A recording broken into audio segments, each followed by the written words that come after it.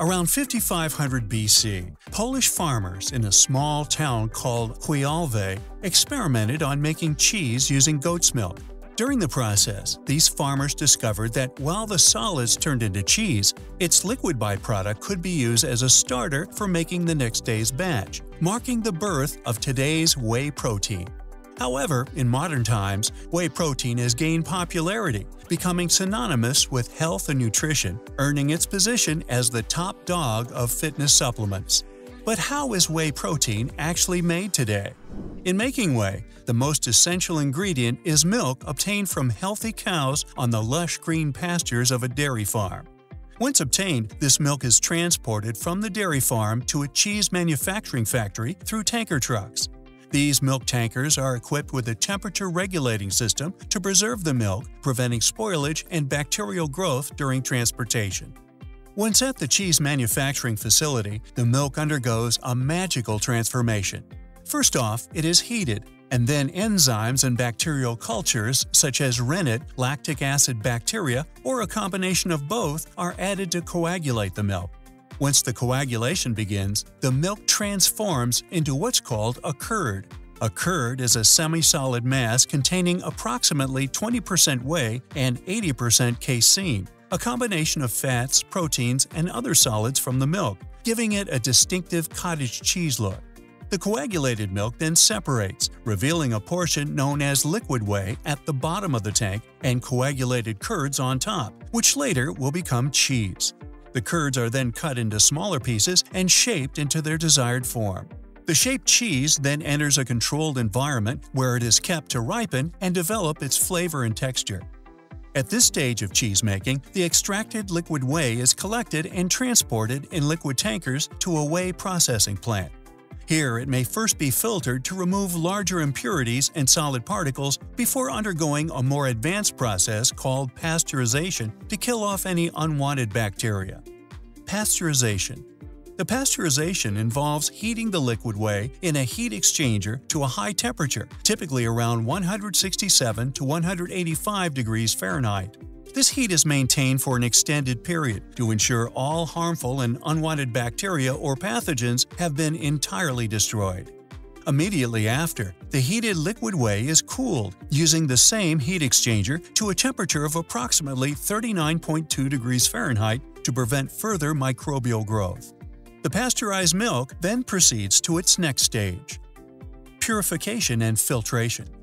Have you ever wondered why whey protein has a light milky flavor? Here's why. At the filtration stage, lactose, fats, and other impurities naturally found in milk are filtered and extracted, passing through 2 or more filtration stations before it is purified. The initial filtration stage involves passing the liquid whey through a mesh or coarse net-like equipment called a filter to remove larger particles and impurities. But to be further purified, the filtered liquid whey then proceeds to a more complex and precise cold-temperature filtration process called ultrafiltration. In this stage, the filtered liquid whey is poured into specialized porous membranes designed with specific pore sizes to allow water, minerals, and smaller molecules to pass through, while retaining the larger protein molecules and preserving its structure. Under carefully controlled pressures, the liquid whey then passes through the membranes, concentrating the whey proteins on one side of the membrane, creating a solution called retentate. On the opposite side are filtered leftover components, such as smaller molecules, water, and lactose, known as permeate.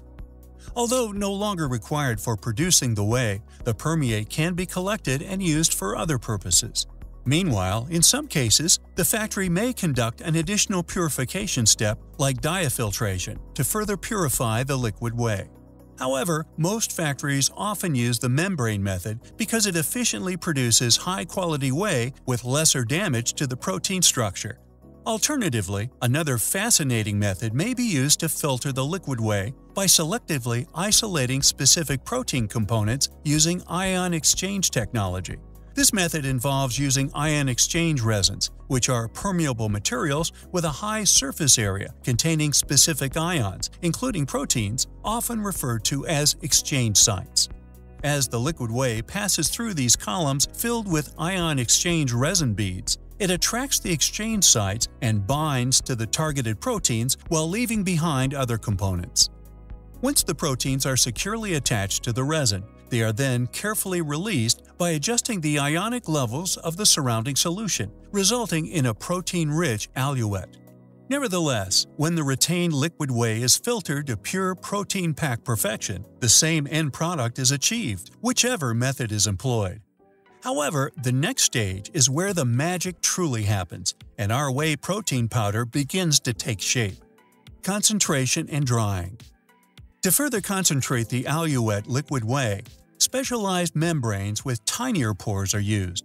These ultrafiltration membranes allow smaller molecules and water to pass through, reducing the water content.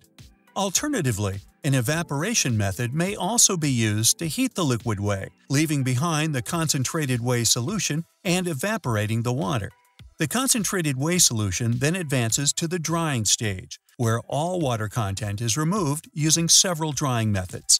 Most commonly, the drying chamber method is preferred. In this method, the retained whey is poured into a drying chamber, which is dried using a high-pressure hot air nozzle, evaporating the water and separating it from other solids. In other cases, a cold air method known as freeze-drying is used to freeze the whey and sublimate ice directly into the water vapor under vacuum conditions, preserving the delicate protein structure. Some factories may also employ a drum drying method, where the retained whey is spread on a rotating heated drum until the solution evaporates, leaving only the dried whey particles on the drum surface.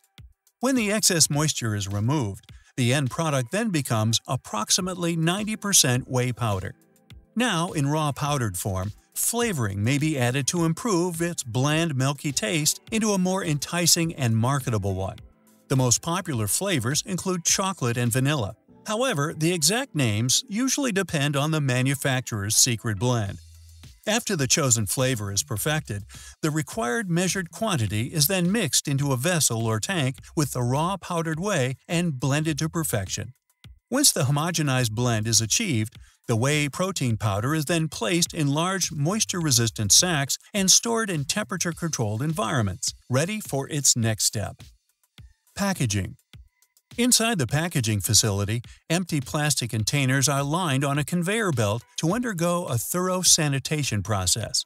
Each container is scrubbed and disinfected, ensuring they are in the perfect food-grade condition. As the bottles proceed down the line, a computerized machine fills each container with a specified amount of whey powder. Before departing the packaging line, each container is stamped with its corresponding label, giving a distinctive identity to each finished bottle. Final laboratory test. Before you see the finished product in the stores, it goes through some special lab tests to ensure its quality. In the lab, a random bottle is selected, and a state-of-the-art infrared machine is used to precisely measure protein, fat, carbohydrates, and amino acids. Additionally, the powder is compared to a controlled sample to assess its flavor, consistency, and color. Once the mixture has passed all these tests, the batch is ready to land on store shelves. So, next time you pop another scoop of whey protein powder, make sure to appreciate the efforts and intricate science involved in formulating this energizing blend. Until next time, stay curious and keep seeking knowledge, and subscribe to Made Mastery for more fascinating content.